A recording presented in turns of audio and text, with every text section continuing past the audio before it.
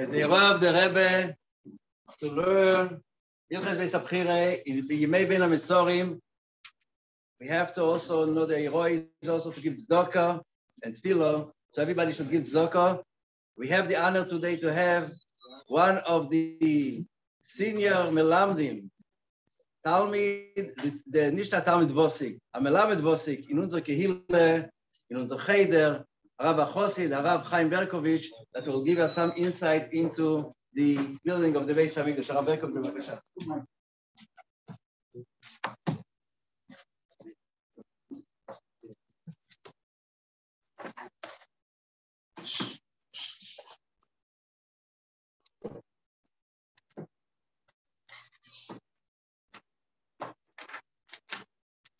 Okay, as we are hearing every night that we have a request that we should learn these times about the Beis HaMikdash.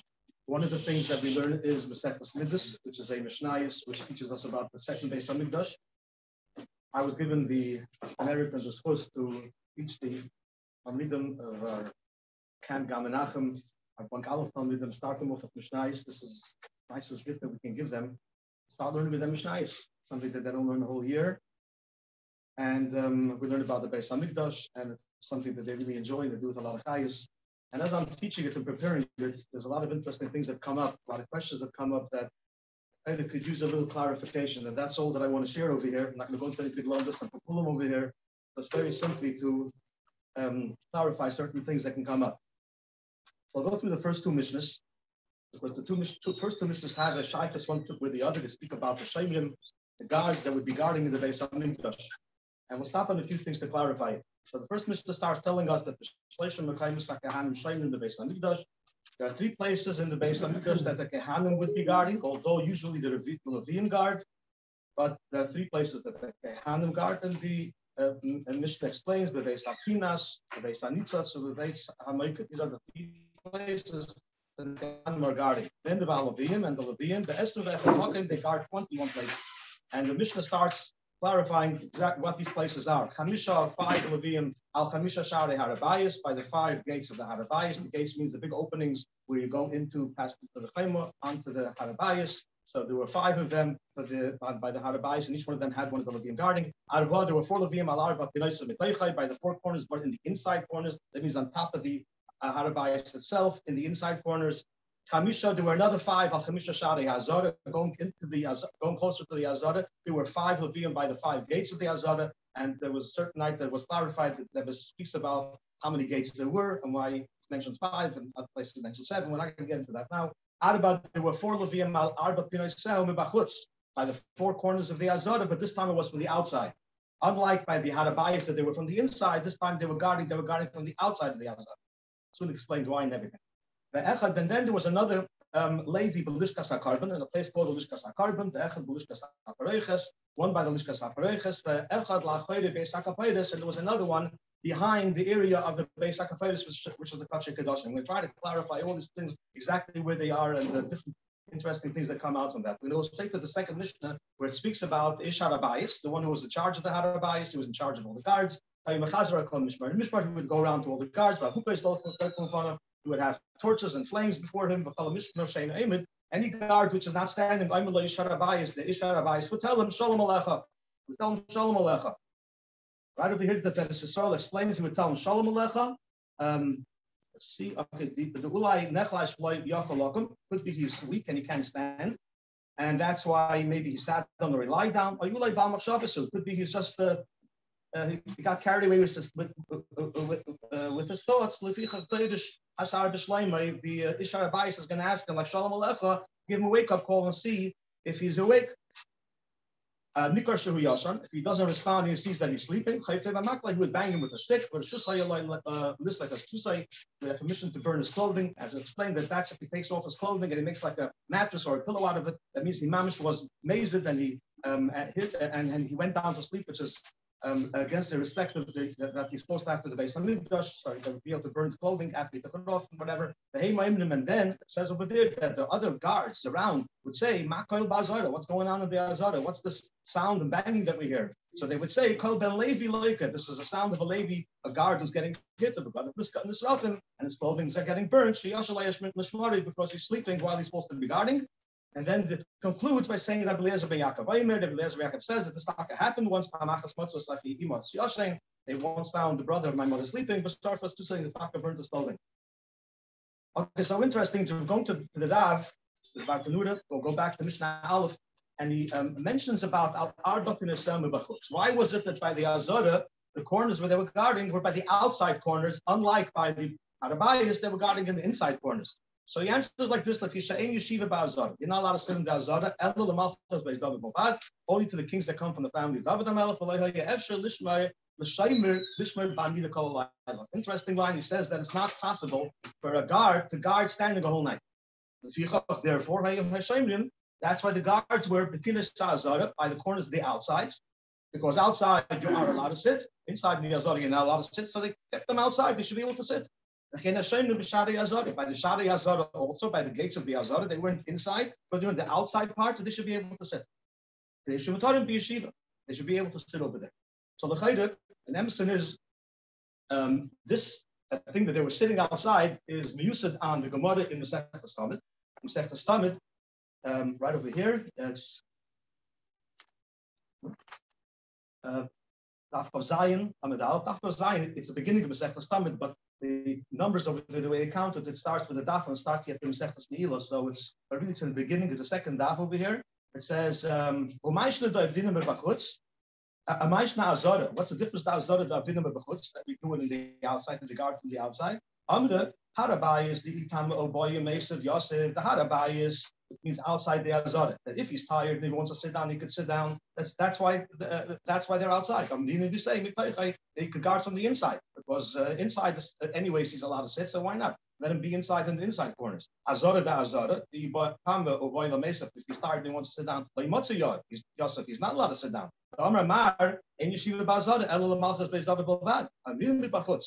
That's why he should guard on the outside. So what we get from this so far is that the guards, like the Rav says, it's impossible for them to be standing the whole night. So therefore, they were sitting. So the question now is in the Mishnah: what does it mean? What does it mean over here? A guard that's not standing. It looks like this guard is not standing. He's doing something disrespectful. So you have to tell him. He has to give him a wake-up call. They were all sitting. They were allowed to sit. That's where it comes out from now. So anyways, there's another girsa, and this girsa is also brought down in the Gemara Masechta Stamid.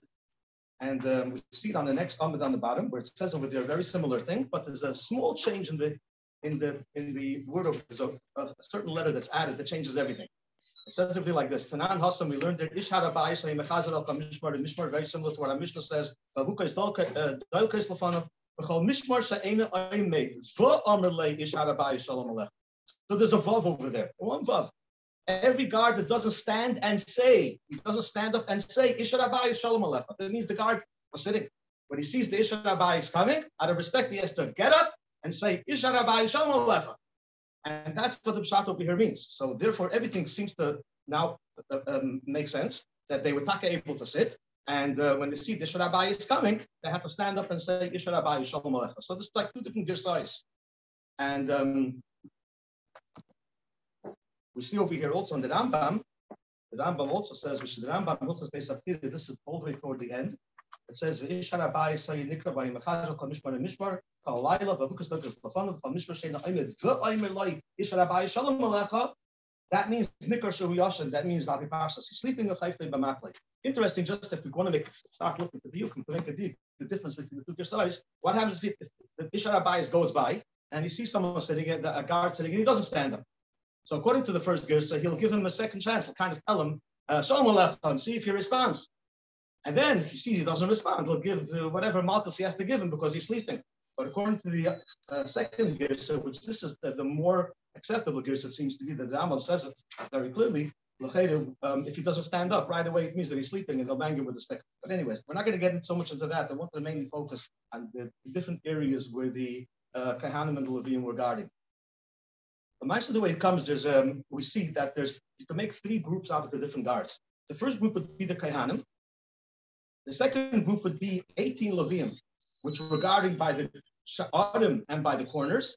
And then there's the last three, where it says, Ve'echad b'lishkas ha'karban, ve'echad b'lishkas ha'pareiches, ve'echad la'choyle beis ha'kapayis. And the reason we're saying this is because the middle 18, al pikashtas, they were not in the Azar.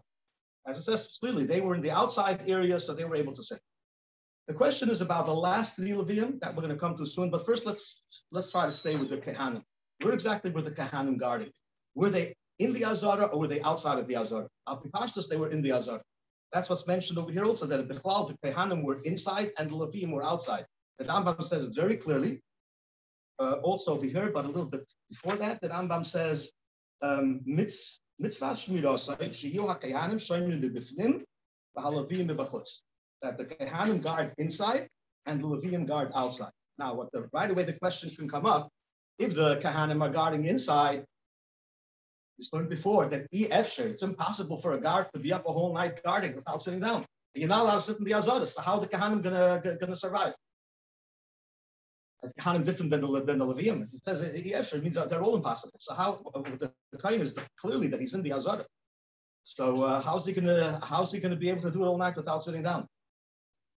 So first of all, let's just clarify what these three places are, and we'll find that there's a little bit of, find like kind of a loophole that could somehow be there and they could be sitting also.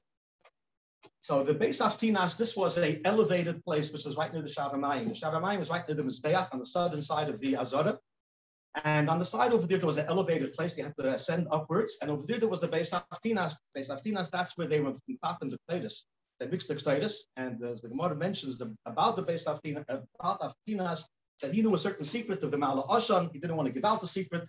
And he used to charge big money to make the K'teiros, because the Ma'ala Oshan the Ma'ala Oshan makes the smoke go perfectly upwards, like a needle, straight up and then spread around the wherever it was going, like in the Kodesh HaKadoshim and Yom Kippur and so on.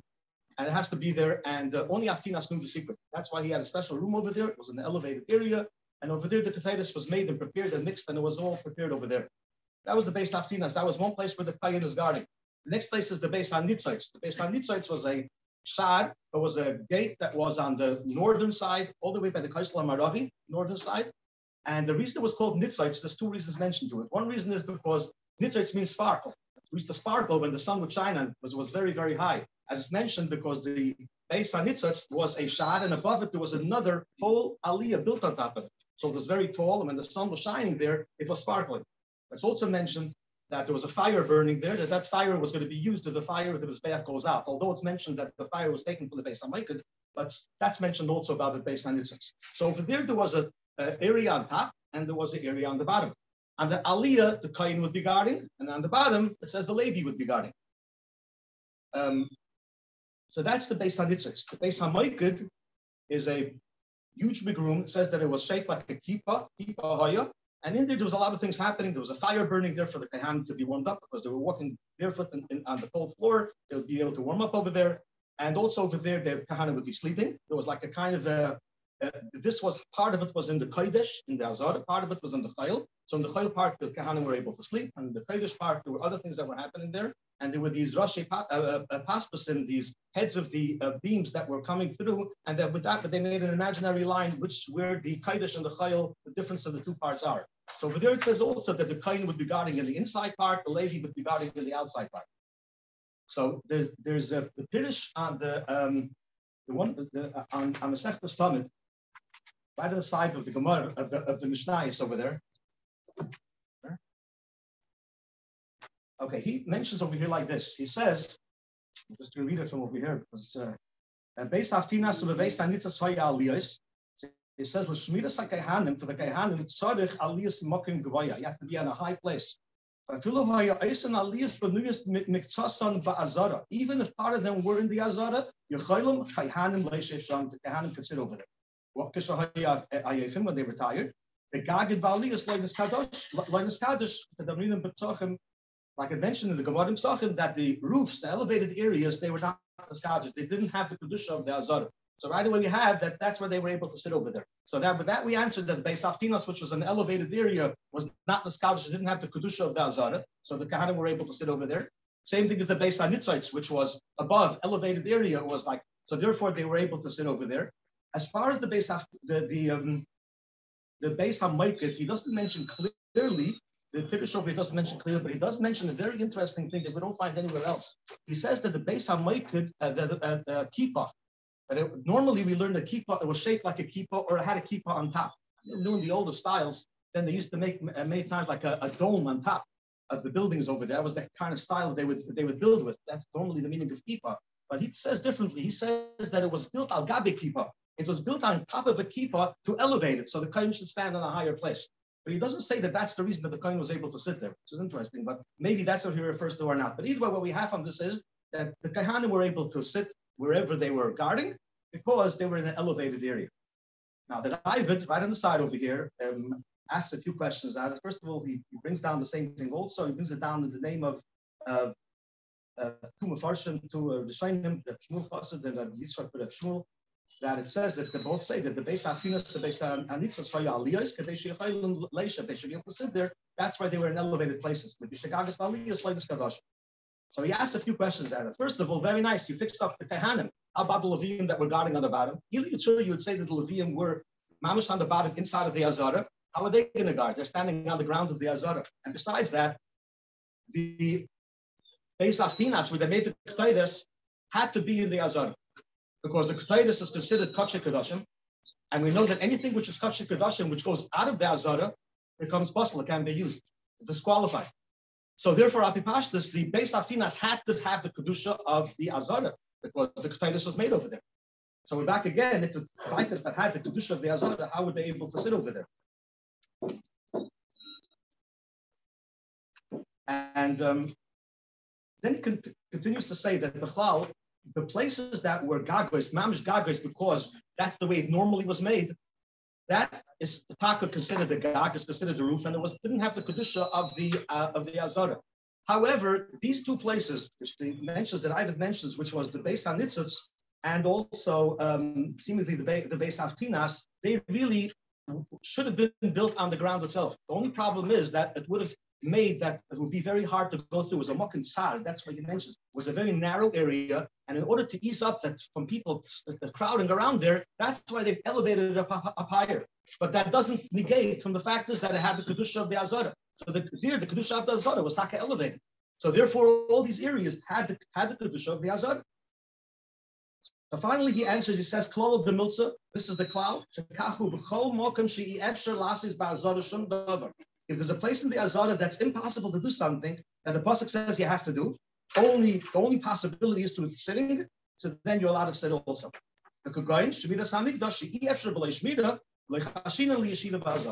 So he says basically that the Shainim were exempt. It's an exception. They were allowed to sit in the Azara because it was impossible any other way. That's how the David concludes. So now, basically, we have a little bit of a clear understanding with the Kahanim, how they were able to go through their night because they were able to sit wherever they were, although they were in the Azara. Now, the only thing now we come up is now with the next three places, and that is the place of the 19th, 20th, and the 21st Levi that's mentioned by the end of the first Mishnah. Where exactly were these places? The Rambam, as we saw before, says clearly that the Levium were outside. But these three places, if anyone look, we take a look at the structure of the Beis HaMikdash, it's explained everywhere, they were inside.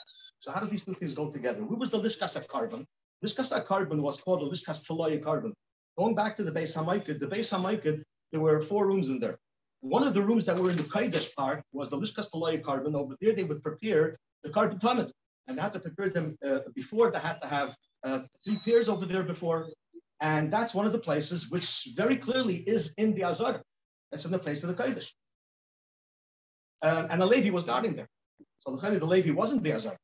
The Lishkas HaPareiches. Where was the Lishkas HaPareiches? So he mentions over here in the Tiferet Yisrael, he says that that's the place where they wove the Pareiches. I don't know exactly where the place is. It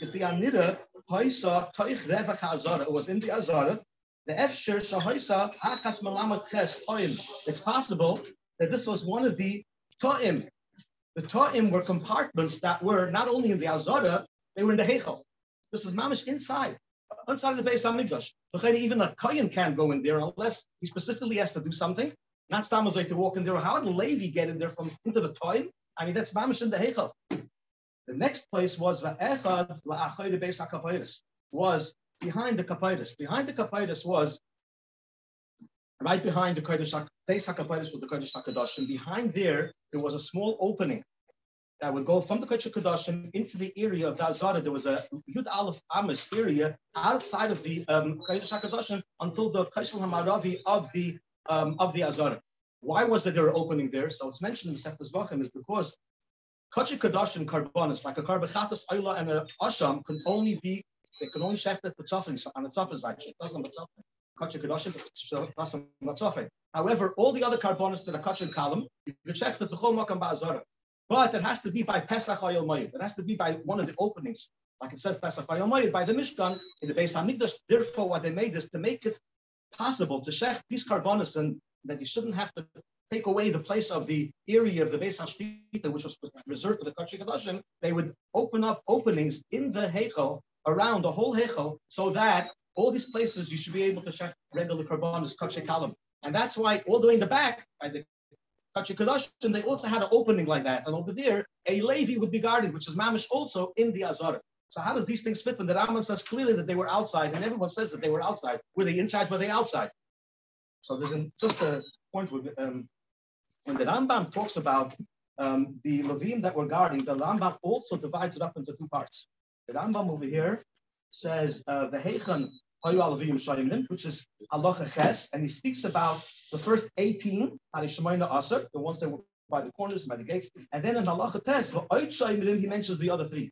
So it's just the question is, could we make a deal from this that maybe these three were talking in the Azara, and the Rambam, but the Rambam said that they were outside. It wasn't referring to these three. Lamaisa, there's a Sikha, and the Sikha where the Rebbe speaks about the guards. The opinion of the guards was to make the place a respectful place, because it's not simple that you can't compare a palace of a king where there's guards where there isn't guard. And the Rebbe brings out that the main thing over here was that there shouldn't be Hesach Hadas. That means it's just like we're not supposed to forget about our tefillin. The same thing we're not supposed to forget about the Beis HaMikdash. And the Rebbe speaks about that's why they were dark at night. So the Rebbe brings out over here that the Rebbe also asks, why is it that in Masechtas Tamid he doesn't speak about the Levim? He only mentions the three Kaihanim that were guarding in the three places of the Kaihanim. And the Rebbe says because over there the main thing is the Mitzad Avodah, there shouldn't be Hesach Hadas. And with that, the three Kaihanim that were guarding inside, they already made sure that if they're there, there's no Hesach Hadas. And then the Rebbe says, "Va'alkein ein moken lahadi gam hachaf aleph mekaymis shahalaviyim haymishayimim sheheim hayu shayimim mibachutz." And mibachutz is with italics. I say mibachutz. So we can't go further than that. The Rebbe is saying that it means it's mibachutz. They're outside. So the Rebbe is mitzayin over here to a sefer that's called the Ezras Kehanim. So I managed to find the Ezras Kehanim. And the Ezras Kehanim says something very interesting. I have a little, but it says in a few short words. I'm just going to read a few things he says over there. He says, "Im kein al karchach loimer the bahana gimel mekaymes ha'elu loy hoy yeshayim ba'azara rak b'chutz b'harabayis oy b'cheil keneged ha'mekaymes ha'elu." He says they weren't mamish by those places. That's mamish in the Azara, but they were outside of the Azara, and they were just being mechavan. In other words, they were focusing their shmira to those areas. And it's mentioned also. He brings out later the Ezras Kehanim that the reason is because the Kutiyim that they were making a lot of tzaras for the Yidden, and they tried to mess up things in the Beis HaMikdash, the beginning of the second Beis HaMikdash time. So they would try to take away from the carbon plum of the steel. And that's why the Levi had to be there especially. He was standing back outside, and he was focusing his eyes, looking the whole time at the Lishkas Atloim to make sure that no one somehow crawls in there to start trying to do things that aren't supposed to be done. The same thing is also with the Parechas. The Parechas is mentioned that it became once Tameh, and they needed 300 Kahanim to Tayvlah, which is a tremendous tircha. And therefore, the Kutiyim could have tried somehow to make a Tameh, so they had to have a special Levi who was outside, as he mentions here, not inside, but he was focused with his looking at that area to make sure that no one's going to go in there. You could say the same thing. Look, that one who was standing but just one more point I just want to bring out. According to all this, that the Levium were completely outside. There's just one more question here: is what does it say in the Mishnah Beis that the Levium would say? The Shainim would say, what's this noise in the Azara? Koil ben Levi loika. If there was no Levi guarding in the Azara, then they were all outside. What does it mean that Koil ba Azara? It wasn't coming from the Azara. The Azara, there were no Levium there. He says, Koil ben Levi like it. But Levi was getting hit. So there's other ones that say that it could have been a Kayan, but it does. But Kahanim are called Levium also. And there's a whole machlokes whether the Kahanim were under the jurisdiction of the Ish Arabais or not. But Lamaisa, he answers this also. The Ezra's Kahanim answers this, let's mention quickly, and he quotes from the Rambam, where the Rambam changes something here, and the Rambam says that the Anshe Yerushalayim were asking, Makrel Ba'azara. So he says like this, that when they heard banging, it was a big, big, powerful banging, with like intense hitting. So they said, this must have been that someone in the Azara was caught sleeping, because or else, why would this banging be so intense? There must be someone in the Azara, a Shaymer, fell asleep. Lamaisa, he says over there, that's what the way the Esas Kahanim says it over here. It says right over here.